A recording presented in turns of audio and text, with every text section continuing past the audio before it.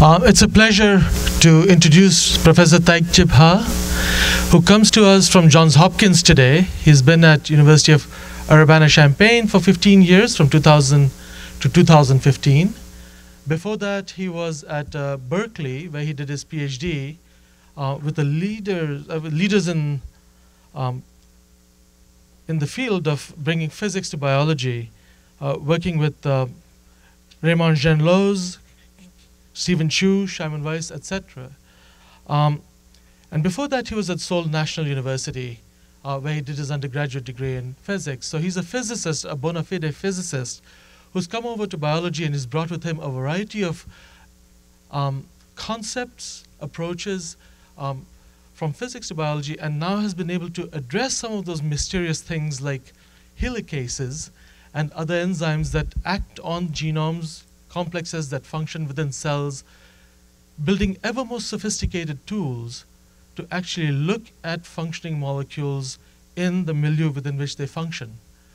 For doing this, pioneering this frontier along the way, he has won every possible award that you can imagine, starting from Searle Scholars, Sloan, early days, to the Ho-Am Prize, which is considered the equivalent of an early Nobel Prize that is given to Korean-American scientists. To this year, he was elected to the National Academy of Sciences. We noticed his work early when he started talking about DNA structures and their plasticity, right from the days of early papers, about 200 papers ago, 197th paper,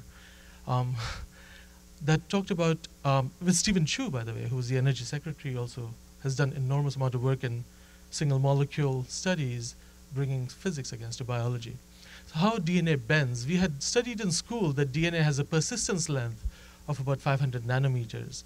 And here was someone who's claiming that DNA is far more plastic than that, far more mobile, far more changeable than that. And since then, we've been following his work in every paper. This year, I believe he's had 3 or 4 papers in Science, Cell, etc. already. And I'm looking forward to his stories today. And hopefully he'll continue and collaborate with small molecules that we've been developing in the lab. With that, let me not continue further and hand over the stage to TJ Ha, as he likes to be called. Thank you for coming. Thank you very much for the kind introduction and invitation. Does it work?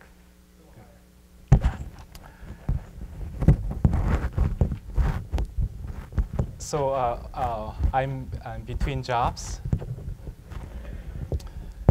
So it's nice to be invited to get some free food and housing.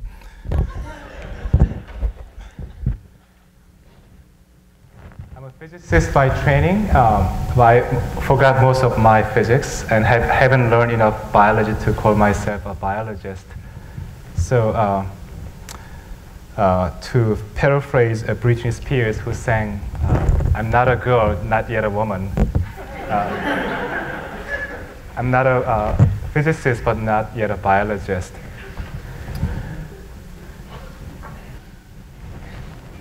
So it's really fun to be here. Lovely, beautiful campus and wonderful colleagues and students. I learned a lot. Thank you very much. Many years ago, Watson and Crick published this paper proposing the structure of double helix. The paper ended with a paragraph saying that, well, it has not escaped notice that the specific pairing suggests a possible copying mechanism for genetic material transfer. And they actually worried that this was not explicit enough, and that maybe someone else may take the credit for the discovery by making the claim more explicitly. So a month later, they published another paper proposing this base pairing, and then the rest became history. That paper ended with a paragraph, a lot to be learned, even if this is correct. For example, what makes the pair of chains unwind and separate when DNA forms a stable double helix? It took more than 20 years until people discovered a class of enzymes called helicases. Helicases, for DNA molecules, are DNA unwinding enzymes or unzipping proteins They can be also considered as motor proteins because they use ATP energy to power themselves on the DNA track. In fact, if you give them a single-strand DNA, they will move on the single-strand DNA in a directional manner, 3 to 5 prime or 5 to 3 prime of the DNA. So you can call it a translocase. They function in many different processes inside a cell. They function in essentially every possible imaginable DNA, RNA metabolic processes. They unwind DNA or RNA. They can remove proteins bound to nucleic acids. They can cause branch migration of hydrogen junction. They can do chromatin remodeling, RNA protein complex remodeling, and so on. And when they are not well, if you have a mutation in some of these enzymes, you can get serious human genetic diseases.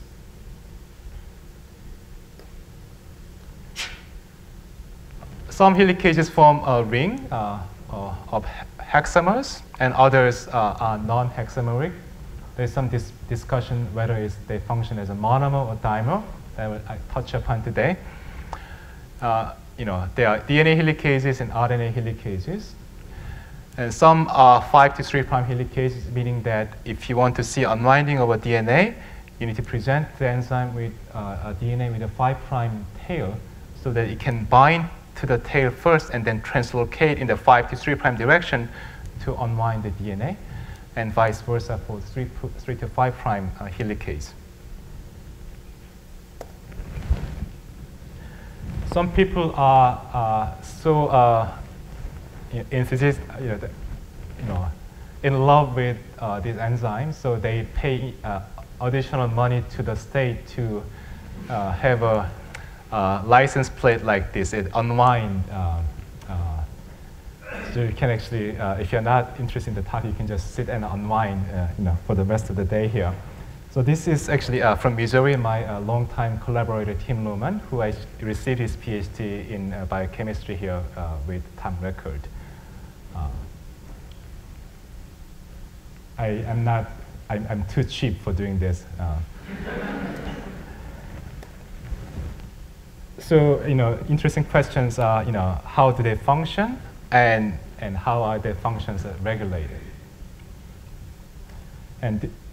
And for example, if you have a switch, how do you turn on and off the helicase functions when you need them and when you don't need them anymore? Because if these enzymes float around inside a cell and unwind every DNA, RNA they see, it can be disastrous. You need to tightly regulate their functions. And how do you achieve this? Okay, this is an important number because we do one molecule experiment, a single molecule experiment. So the main tool that we've been using is called a single molecule FRED, where if you want to measure conformational changes of an enzyme, you put green and red dye molecules on the known site so that you can distinguish between closed and open conformations. In the closed conformation, when you excite the green molecule using your laser, energy is transferred to the red, and you get red photons instead of green. In the open conformation, you get green photons instead. If you want to measure how quickly the butterfly flaps its wings in ensemble, you must synchronize a reaction by convincing them to start from one conformation, one sitting on the leaf, and then you can frighten them into taking off the leaf and perform relaxation measurements. But as you can imagine, in many cases, what you measure is not the wing flapping frequency, but how long it takes for the butterflies to take off the leaf. Ideally, you want to measure this in real time, looking at a single enzyme as a function of time, and measure the anti-correlated changes in red and green intensities so that you can deduce the flapping frequency of the wings and also amplitude of the motion. This can be done in many, many different labs in the world these days, and can be used for studying an amazing variety of different systems.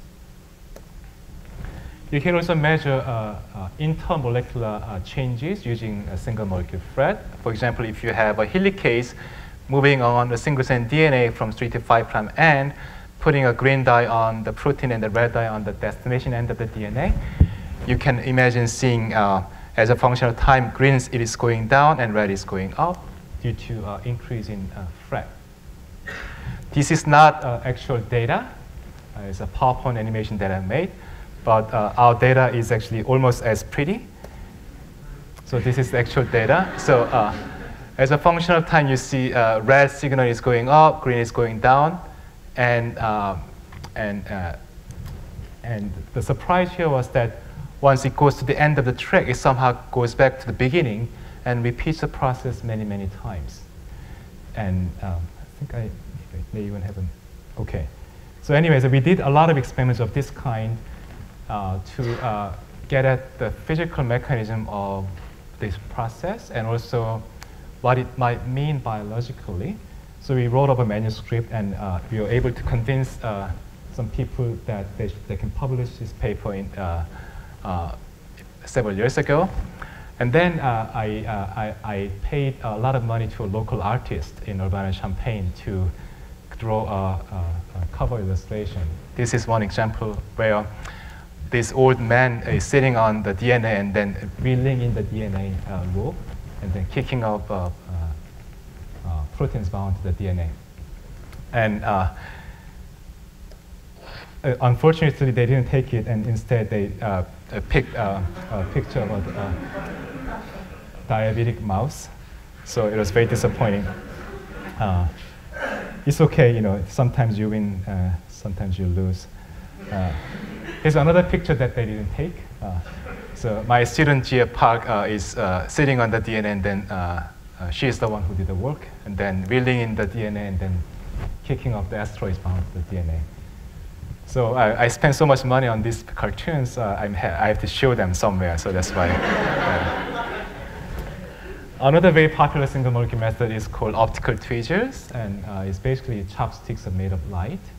So if you shine infrared laser in a tightly focused spot, then a small particle can be sucked into the middle of the spot, and then if you move the laser beam around, you can manipulate the position of the bead.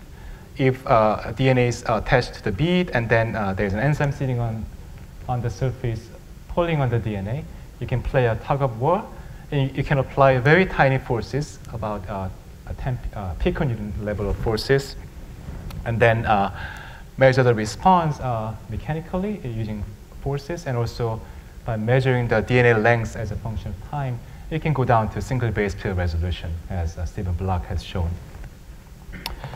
The idea of using stretching to extract information is not new.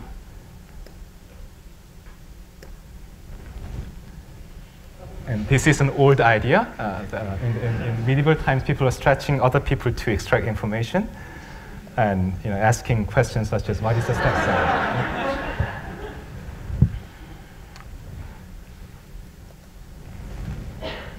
So because my lab was doing just fluorescence measurements for many, many years, I was really envious of people doing optical tweezers and getting this wonderful data. And I'm a man of many envies, so I had this first envy, so I wanted to combine the optical tweezers with single molecule fluorescence. And the idea is to measure conformational changes using fluorescence or FRET, but as a function of applied force. And actually, there have been many other attempts in this direction, and some are listed here. So I'm just telling you about our own version of this direction. So if you think about the optical tweezers, you are performing mechanical measurements, but with your eyes closed, like that. Right? But if you do purely fluorescence measurement, you have your arms tied in the back, but looking at the process with your eyes passively. And the idea here is that by combining the two, you can sample the best of both worlds. So Michelle Wang was kind enough to host my former postdoc Sung-Chul Hong for a week. So he spent a week in Cornell University, I think more than 10 years ago, to learn about optical tweezers. And then he came back and built an instrument combining single molecule FRET and optical trap. And he was able to show that you can measure DNA junctions dynamics using fluorescence, but as a function of force. Now he is on the faculty of Seoul National University. Another student then continued on the same instrument, Rubo Zhou, who is now a postdoc with Xiaowei Zhuang at Harvard. What he did was to work with Tim Lohmann's group to pull on the single-stranded DNA wrapped around a protein called SSB. And then when you begin with this state of a fully wrapped DNA, where two dyes are close to each other, you get a high thread, mainly red signal.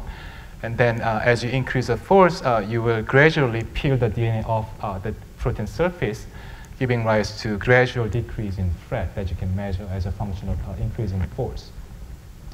So this is the actual data that he acquired.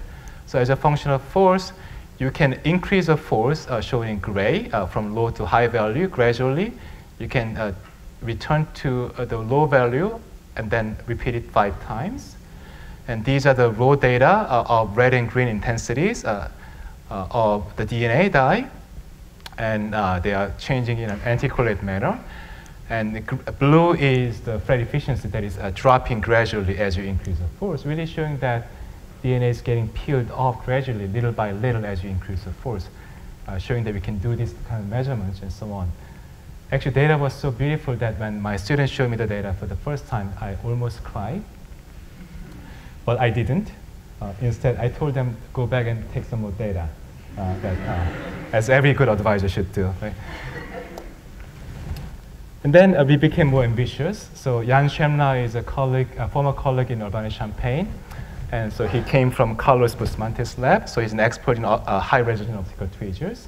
So we combined together single molecule fluorescence and optical tweezers of dual laser traps. You can actually have much higher resolution and sensitivity.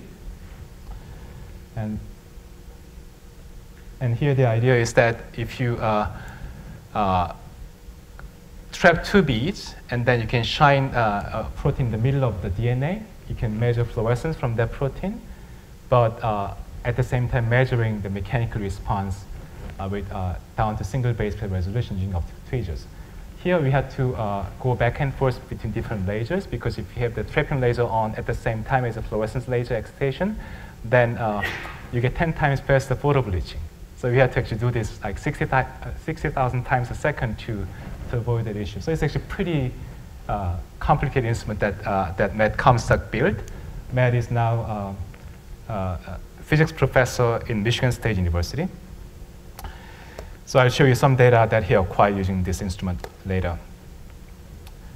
Okay, so coming back to the helicases, how does a motor move on the track processively? One possibility is to use the inchium mechanism.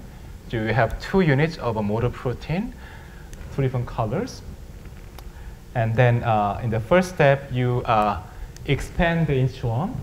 But in the process, if you weaken the binding, if you have weak binding to the front, then upon expansion, the front head will go forward. But next time, you compress the inchium, but if you modulate the binding affinity so that now the front head is bound strongly, then upon compression, the rear head will move forward. And you can repeat this process multiple times to move in the track linearly. And for non-hexameric helicases, Dale Wrigley's lab really has shown really good data using structural biology that this is how the helicases can move on a single-strand DNA track, one base at a time. So here's an example of a helicase from hepatitis C virus, NS3, and this mechanism requires 2 non-equivalent subunits. And these are provided by REC-K4s, as you are familiar, based due to Mike Cox's work on REC-K. So you have 2 REC-K-like domains here, and the ATP binds in between. And the ATP binding then causes the 2 domains to approach each other, compression, and when ATP dissociate, inchium expands. And this can repeat many, many times. So here's a structure of the Hep C helicase bound to a piece of DNA. And if you look at the structure of the protein without any ATP, then highly conserved threonine residue is shown here in blue in contact with the phosphate backbones of the DNA, 3 nucleotides apart in this conformation. But if you look at a similar helicase bound to an RNA in the presence of ATP analog, then there's compression, intium compresses, and then there's 2 threonine residues now 2 nucleotides apart. So that gives the basis for 1 nucleotide movement along the DNA per ATP hydrolysis. So here's an animation that illustrates how this could happen. So 2 Reckitt-like domains here and here can move on the DNA backbone 1 base at a time per ATP hydrolysis. But then how do you couple that translocation into DNA unwinding? One possibility is the following.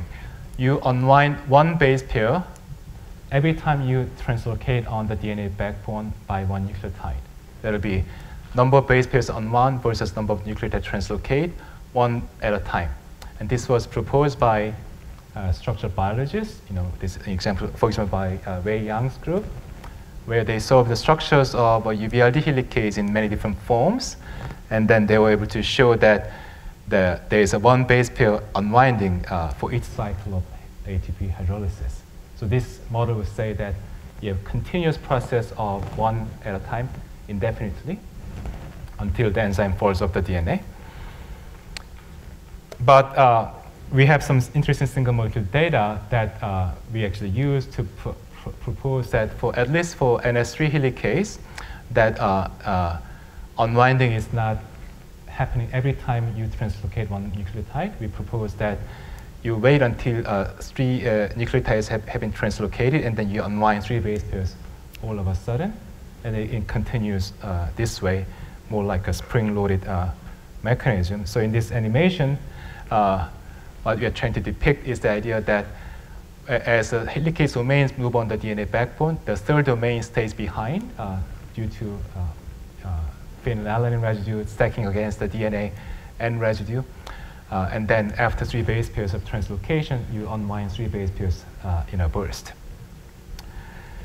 Another data of similar kind was obtained by my former postdoc, Kwang-Lok Lee. And in this case, we are looking at what's called RIP44. It's an exoribonuclease that chops the RNA from the end 1 nucleotide at a time. But you can also digest RNA that has secondary structure duplex portion without using any ATP. So it uses the hydraulic energy here to cut the RNA 1 at a time. And we also found that in this case, unwinding of the duplex does not happen 1 base pair at a time, although we know that motion itself is propelled 1 nucleotide at a time. And we estimated that it's about 4 base pairs unwound every after 4 steps of 1 nucleotide digestion step. So that you can essentially compress the protein with 4 steps, and then it can snap open multiple base pairs at a time. And the idea of this type has been actually proposed for other systems too. For RNA polymerase initiation, there is a mechanism called scrunching, where you can build up energy in the system until you make the transition from initiation to elongation phase and escape the promoter. And 529 DNA packaging motors have been shown to have multiple layers of actually stepping, not just single size step that repeats indefinitely. So that was my introduction. Okay. For the main part of the talk. So we are studying superfamily 1 helicases named Rep, UVLD, and PCRA. They function in replication restart, mismatch repair, and base excision repair. And PCRA actually functions in base replication. But they're all bacterial origin. They are all 3' to 5' DNA helicases. Again, they require 3' tail for unwinding to be seen in vitro. And they are actually very similar in terms of structures. And in fact, I have a structure here, but I don't even remember which one it is, because it doesn't actually matter, because they're all very similar. There are two major conformations that differ in the rotation of this domain, colors differently here around the vertical axis, and this will become important later in the talk. So we have interesting questions. What is a functional form? Is it a monomer or dimer that is required to unwind the DNA? And when you have two forms of the helicase, closed and open, which one is active for DNA unwinding? And also, how is unwinding regulated?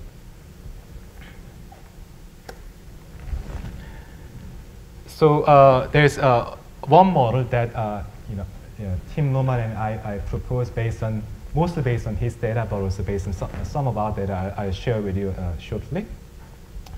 That UVLD helicase functions in this manner. As a monomer, it can move on the DNA 3 to 5 prime directionally, but it cannot unwind the DNA, at least in a detectable manner, as a monomer. But when another one comes by, then magic happens, and you can see unwinding. And the other model is basically that you need just one monomer to unwind the DNA processively, and this process can continue on and on.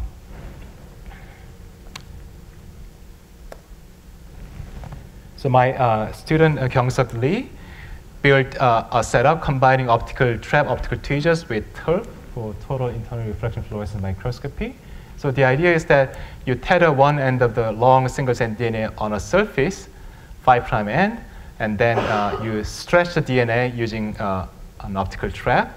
And when the protein lands on it, moves from 3' to 5' direction, then you will see fluorescence signal moving in the laboratory frame in your video microscopy. And this is how we prepare the DNA. So we start with double-strand DNA tethered to a surface. We use an exonuclease to digest one strand, sometimes all the way down, sometimes we, not quite. So you can have some remaining double-strand DNA portion.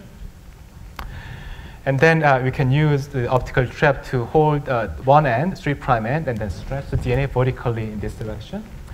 And then start the experiment. So that's the bead, and this is the surface attachment point. And I will show you a movie.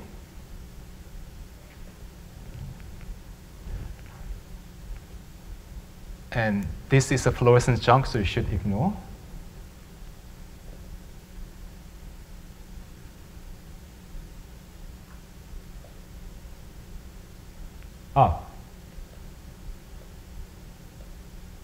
Okay, technical difficulty.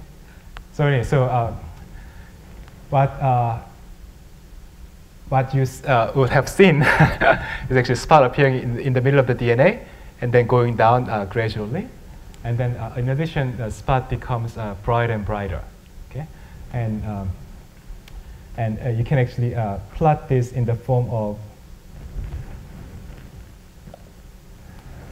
chimograph. So you can take the section of a movie, apply it as a function of time, protein binds somewhere here, and then it comes down toward the surface, toward the 5' end, and it gets brighter not because it's collecting cosmic dust, but because it's getting closer to the surface. We have this evidence field excitation, or that decays exponential as a function of distance from the surface. In fact, you can use this measurement to determine the depth of the laser penetration into the solution.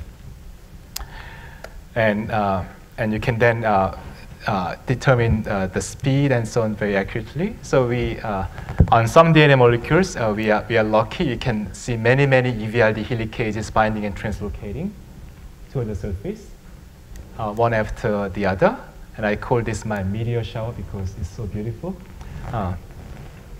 And you can measure the slope, and then the speed that we get is almost identical to what Tim Lohmann measured using his bulk phase assays. In some cases, we see that UVLD comes down and then actually stops here. There's another one coming down. but this one is another coming down, stopping at the same location here. And this is not because the enzyme hit the surface, because you are still quite a bit far away from the tethering point right here. So the idea we have here is that a monomer comes down and then it encounters a duplex DNA because of incomplete digestion, and just get stalled right there. One support we have for this model is shown here. What you can do is to perform mechanical measurements of DNA stretching to estimate how long the double-stranded DNA is remaining here. And then we can also measure that distance of the stall position to the tethering point. And you can plot them one relative to the other, and we get a straight line with a slope of 1, supporting our idea that the enzyme, as a monomer, stores when it encounters a double-stranded DNA, because it cannot unwind the DNA beyond the junction. More direct way of looking at this is the following. We can put DNA oligo in a defined location using a particular sequence, and you put 2 dyes there just to make it a bit brighter. And then here is the DNA location where duplex DNA exists. And then UVLD binds here and then comes down, and it stores in the same exact location. And there's another example here. This is where we mark the DNA for the duplex junction. UVLD comes down, it stores at the same location. In fact, if you measure this separation between this and that, is essentially 0 with plus minus 20 nanometers, close to our precision of the measurement. So supporting the idea that when UVLD encounters a double-stranded DNA, it stops there. It doesn't unwind beyond the junction, at least within a resolution of about 20 base pairs. If you do experiments in higher protein concentration, you do see unwinding. Here's an example. So UVLD comes down and stores at the duplex junction. And then later on, then it starts to move again. But when it starts to move here, fluorescence suddenly becomes brighter. Okay? So saying that there's another protein that just came to the spot at the same moment. And so the idea we have is that it's coming down at this rate, and then it stops here, and then another one comes, and then as 2 proteins, then it can unwind the DNA, but at a slow rate. It's known from Tim's measurement that unwinding is about 3 or 4 times slower than translocation. In addition, you can measure the force on the bead, and then show that at the very moment that force starts to decrease now, because now it's generating additional single-stranded DNA. So the kind of data we have here, and then other kinds of data suggest that UVLD as a monomer is not able to unwind DNA, at least not very well. You need to have more than one protein to achieve so. The second interesting question was the following. Why do you have 2 different conformations, open and closed, for PCR UVLD rep helicases? In the open conformation, this was called to-be domain is swung open, and in the closed conformation, it swivels around the vertical axis by 130 degrees to obtain this conformation. And it's a really large movement. Some pairs of residues on the protein can change the distance by more than 50 angstroms. Okay? And because this was crystallized with duplex with a 3' tail, a natural substrate for the enzyme, it was natural to propose that this closed form is a functional form for DNA unwinding. Just want to show you, all of the structure that have been solved over the years. The PCRA was the first ever helicase whose structure was determined, Apple form in the open form. And REP was solved by Tim Norman and Waxman, bound to single-strand DNA, both open and closed. And PCRA bound to partial duplex DNA in the closed. Wei Yang structure also, UVLD closed, and UVLD as an apple is open. So basically, all 3 helicases have 2 different forms, nearly identical.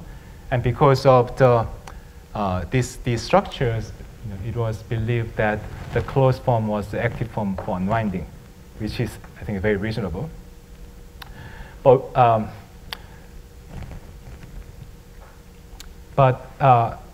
we have some different ideas. For example, when Tim Lohmann's lab deleted the 2B domain, then the protein still functioned.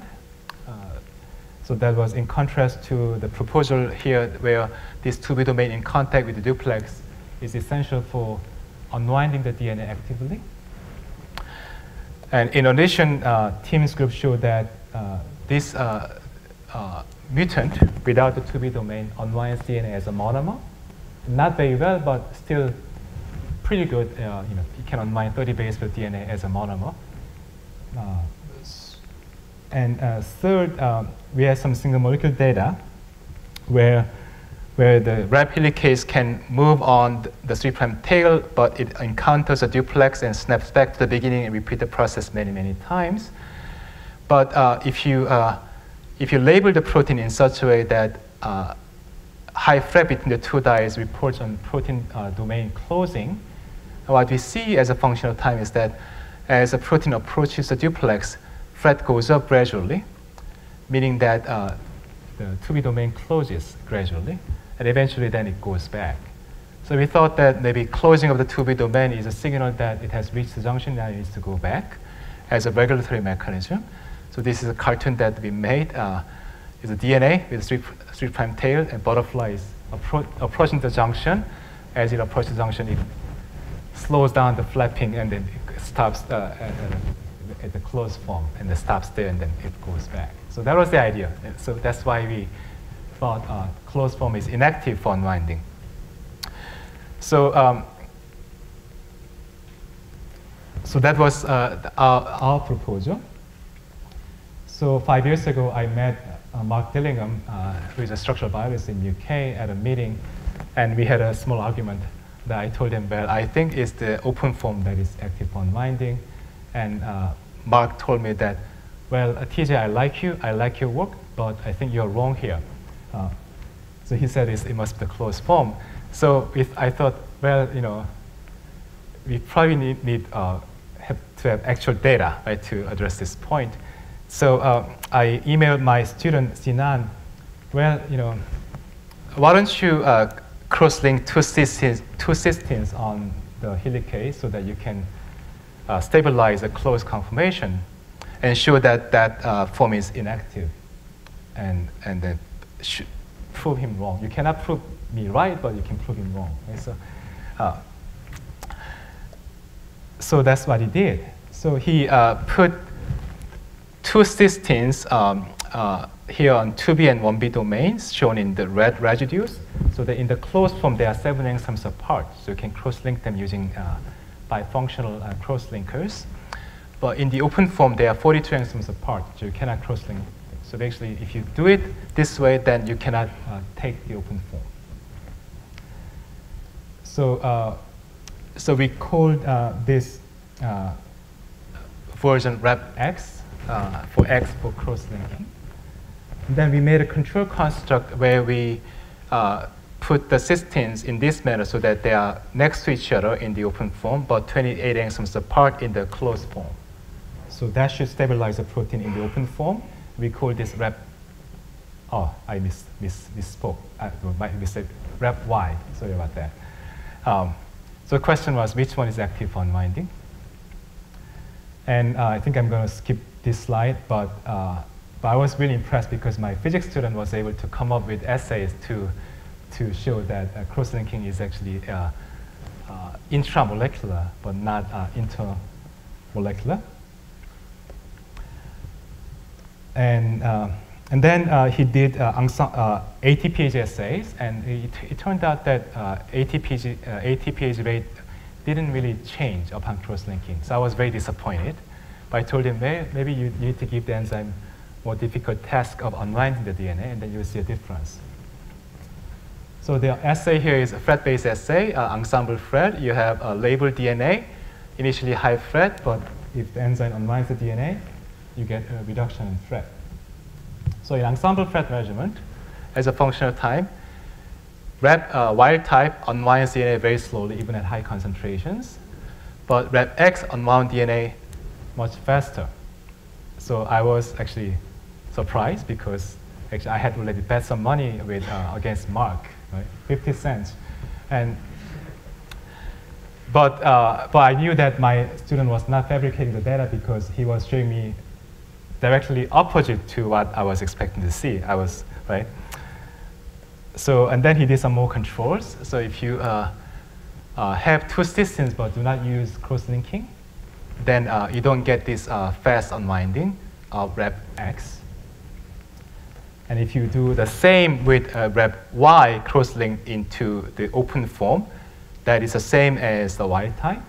Rep-X is much faster.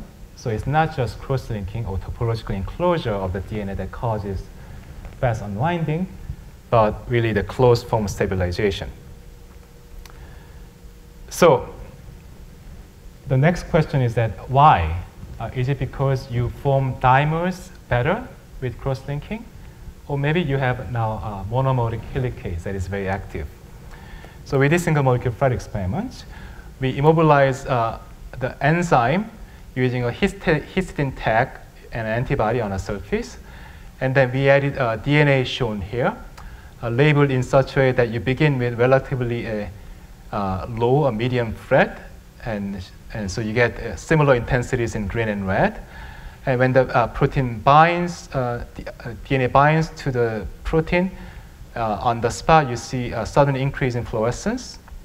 And nothing happens until DNA dissociates, and then another DNA binds, dissociate, and so on. So basically, when you have Rep helicase bound to the surface, and then it captures the DNA, it doesn't unwind. It just horizontally for a while, and then it releases the DNA.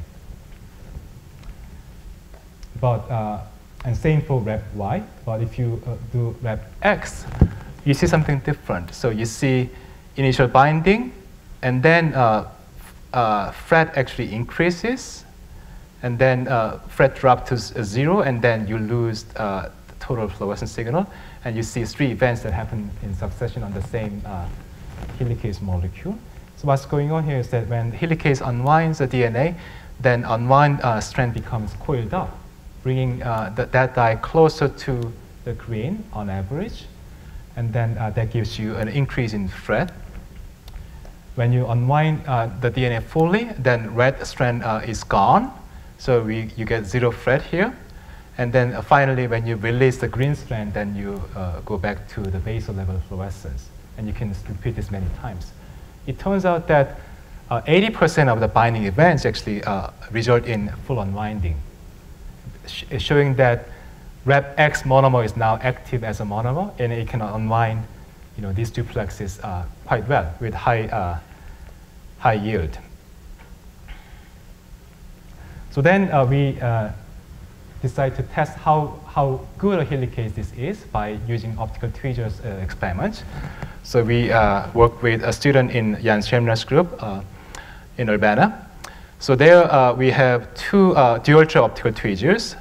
And there's a bead with a DNA, 6 kilobase pair long DNA with a 3' tail of various lengths. And then second bead is coated with antibodies against the histidine tag, so you can grab Rep-X on the bead surface. And then once you form a link between the 2 beads, and if you have ATP, then helicase will unwind the DNA, and then the DNA between the 2 will become shorter and shorter. So distance between the 2 beads will decrease as a function of time. So this is the actual experiment. You can, in the microfluidic chamber, you have a capture channel with ATP gamma S to establish a link, and then you move the tethered DNA to the ATP chamber, and then when you move into the ATP chamber shown by this boundary, then the length of the DNA starts to decrease. Okay? And monotonically, with some pauses. And basically, what we find is that every binding event that you see results in full unwinding of this long DNA. I mean, at the bottom, we have to stop the reaction because 2 beads collide with each other where you cannot do measurements anymore. But we believe that if DNA is much longer, then it will probably have no problem in unwinding even longer DNA. So it's highly processive, limited likely by the length of the DNA. And this is true for different tail lengths and also different force and with and without SSB. So that was really impressive because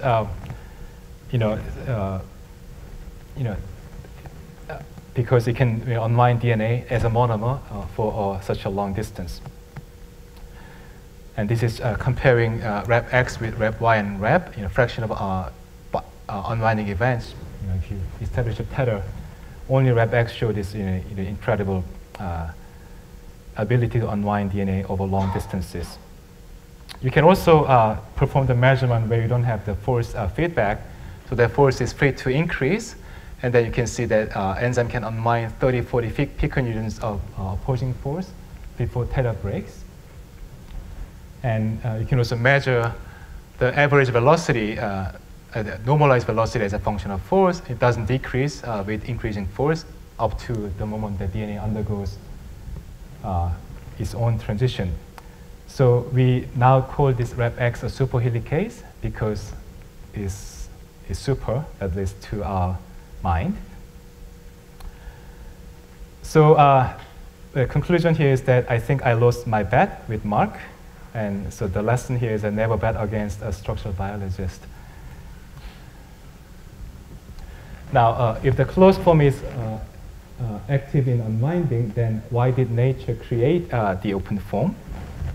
This question can be looked at using what's called the hairpin assay. So we have hairpin in the middle of a DNA and in a double trap configuration. And the protein comes and unwinds the DNA. Then as you unwind the DNA hairpin, the distance between the two beads will increase as a function of time.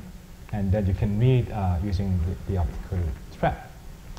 But because now we have this instrument that can also measure fluorescence in the middle of the DNA, you can then use that instrument to measure copy number of the protein monomer dimer or protein conformations. So this is the experiment where we are measuring number of base pairs unwound as a function of time for the hairpin. And you can see that DNA is getting unwound by a single UVRD enzyme labeled with 2 dyes, so that high fret corresponds to the closed form and low fret open form. And you can see DNA unwinds, at least under tension, it can unwind DNA as a monomer to a limited degree. And then it can, but instead of continuing further, it comes back down and unwinds and rezips, unwind, rezips, and it repeats it many, many times.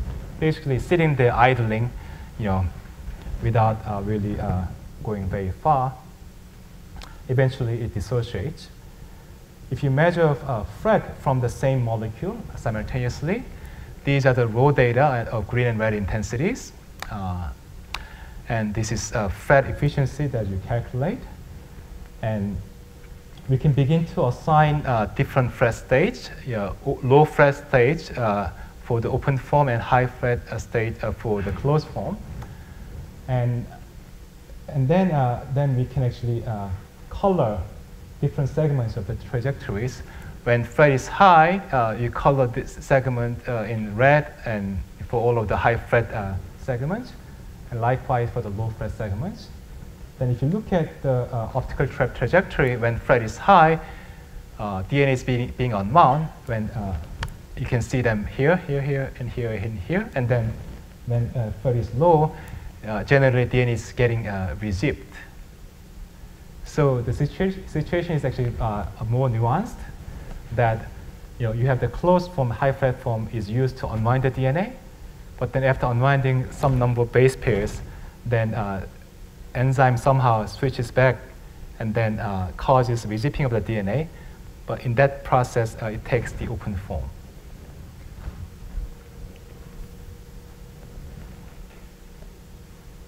You can do this from many, many molecules and plot a 2-dimensional histogram, fret versus velocity. So when thread is high, velocity is positive, you're unwinding the DNA, and thread is low, it's negative, you are rezipping the DNA. Okay? So closed form for unwinding, open form for rezipping. So we have this model called a strand reversal model, where helicase is moving 3' to 5' direction to unwind the duplex DNA, but after unwinding some number of base pairs, it undergoes some kind of transition to strand switch to the 5' strand. And then it translocates on the 3' to 5' direction on this strand, and then it causes rezipping of the DNA upon its awake.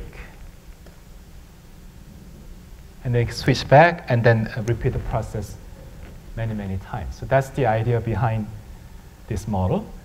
And the idea is that when it's unwinding, it takes the closed form, contacting the duplex DNA with the 2B domain. And then when it needs to switch to reverse the direction, it maintains the contact with the duplex using the 2B domain, but it undergoes a conformational change into the open form so that now you can engage the other DNA tail and translocate on that tail and causing DNA rezipping. So that is the strand reversal or strand switching model that we proposed. So the idea that we have right now is that in vivo, strand switching and rezipping after unwinding, just a few base pairs can keep the enzyme in the off state because you want to regulate the function. Again, you don't want these enzymes to go berserk and unwind every DNA that they see, right? So you want to keep them in the off state, but in the right place. So you basically it's idling there, unwinds a little bit and come back and so on, comes back. And then likely in vivo, a partner protein can come in to stabilize the closed form and switching it on and making it a really super-active helicase. In RepX, we actually make it a super helicase by disallowing the open form required for strand switching. So you cannot strand switch anymore. Now it has to keep going in the same direction. We also did the same experiment with the PCRA, and likewise, thread and then optical trap measurement showed that PCRA-X in the closed form becomes a super helicase. And for PCRA, we have a known protein that is known to activate this helicase function. So what we did was we purified this protein called RepD, and then measured the PCRA protein's conformation using a single molecule thread. And without this activating protein, we see single molecule thread histogram shown here in black, mainly open form. But if you add RepD protein that is known to activate the helicase activity, then you stabilize selectively the high thread conformation. So this suggests that perhaps RepD makes the PCRA enzyme really good helicase by stabilizing the closed conformation and by preventing strand switching reaction. So we have a monomeric superhelicase. That's nice because you don't have to assemble multimeric enzymes. And there's no nuclease activities unlike in RECBIC-CD. So we can envision several useful directions in biotechnological applications. One idea is to use this for single molecule DNA sequencing in nanopores. Why? Because nanopores can read the DNA sequence by changing its current through a pore. The helicase can provide DNA one base at a time at a measured pace. And because our helicase is very processive and robust against force, you can read thousands of base pairs in one DNA. Second application is called isothermal DNA amplification. In PCR, you have to go up and down in temperature because you have to melt a double-strand DNA you just made. But if you have an enzyme that can unwind the DNA, do the melting for you, then you don't have to do that. You can do everything in one temperature. And that can be useful if you want to have assays for detecting pathogenic DNA in Africa, or if you want to have a quick test for DNA content in field situations where you don't want to wait for an hour before PCR is complete. So here's an example. We are working with Jens Gundlach in University of Washington. His single molecule sequencing platform, and so we are using our superhelicases to feed the DNA into the nanopore, and then read the current as a function of time. You see many different levels for different sequences, and you can call different levels.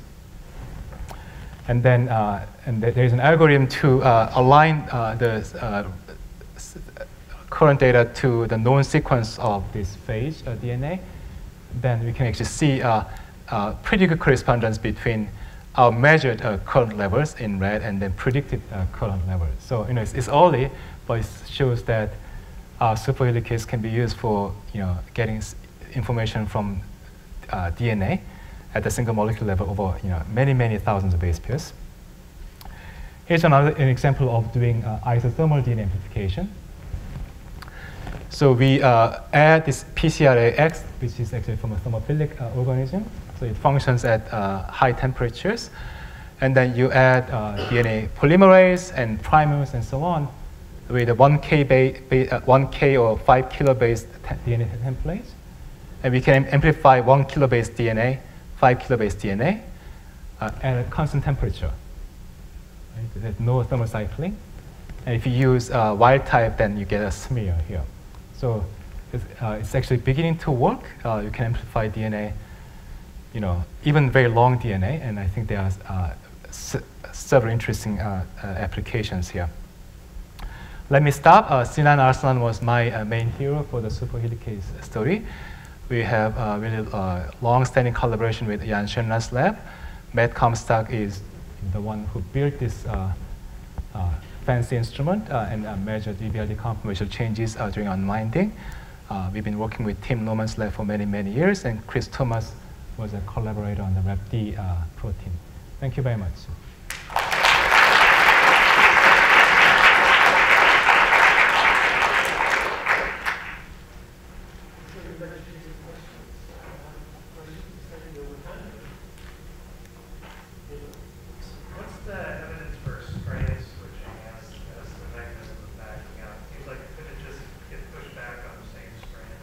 Yeah, so on the way back, the speed also depends on the ATP concentration. So it's powered by ATP, not just slipping.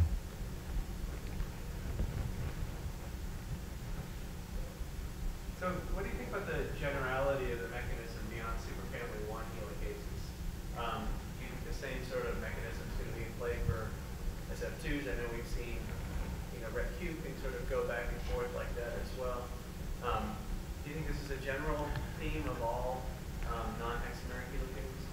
So that's a very good question. You published a really beautiful structure this year with Sam's group on RET-Q helicase in the closed form, and there is a very striking change between closed and open forms, right? So I think it'll be really interesting to also cross-link the protein into closed form and see if it becomes a super helicase, right?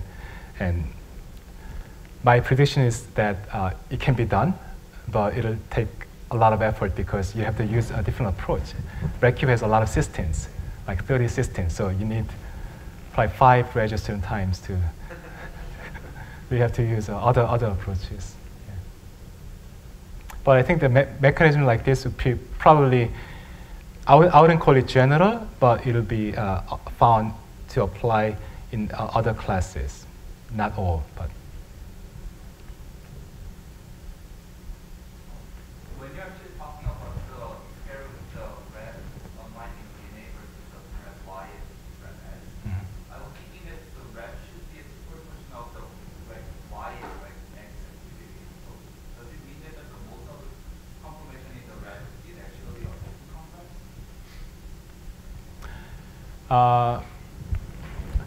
Okay, so that is so I think okay. So that it's a complicated question to answer.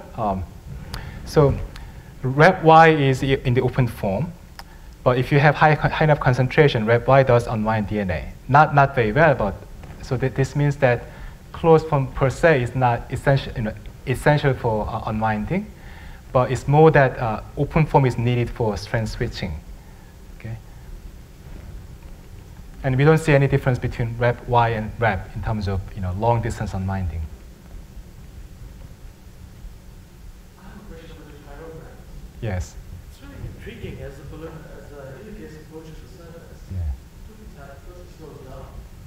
It hasn't quite reached the duplex. How does it know to slow down? And the other piece is that the second enzyme has to get in there and bump the first one on. Yet you don't see the chirograms converge.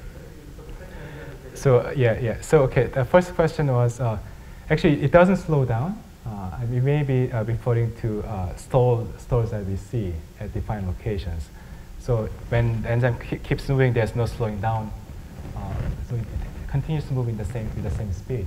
Now you had sharp eyes to notice that when you had two proteins appearing to unwind the DNA, there's no prior history of following the strand DNA by the second protein. It just seems to appear on the same spot. And so we have really a limited number of molecules that I think we have maybe less than 10 events like this, because if you go to higher concentration to increase these events frequency, then background becomes an issue. So we don't have a lot of data, but we do have some examples where we see another protein following from the approaching it by translocation. So we see both types of events. If there are no more questions,